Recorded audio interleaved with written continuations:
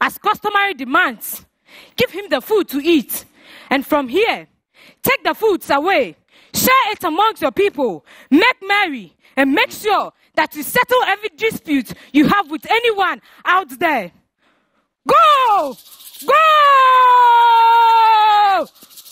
Go now and make merry and settle all your disputes.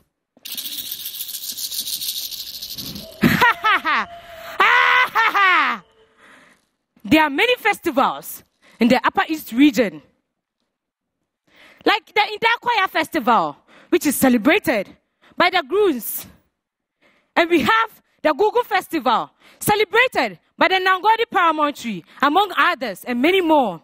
But tonight, I present to you the Tenle Festival, which is celebrated by the chiefs and people of the Sakot traditional area.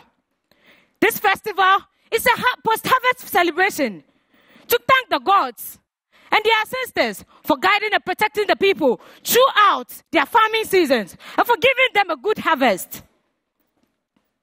This festival helps us to maintain and preserve our moral values like peace, unity, integrity, and above all, the hard works left behind by our forefathers.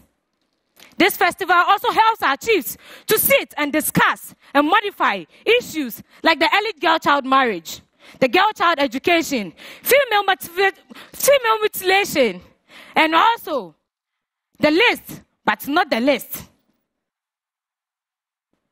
They discuss our bride price dowry.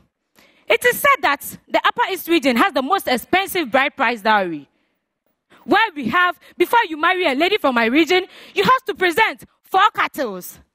But during the festival period, it is done as Dongomi promotion or promotion, whereby our chiefs sit down to reduce it from 4 cattle to 2 or 3.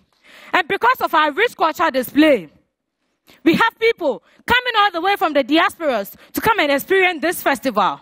And for the sake of the See Ghana agenda, I invite you all to observe the Takot Senlib. And trust me, you will enjoy the flavor. But before I leave, I won't leave without giving you one of the dance which is performed by my people. Like you saw the dance assembly, they performed the Wong. This is one of the dances. But I am performing the Impuang.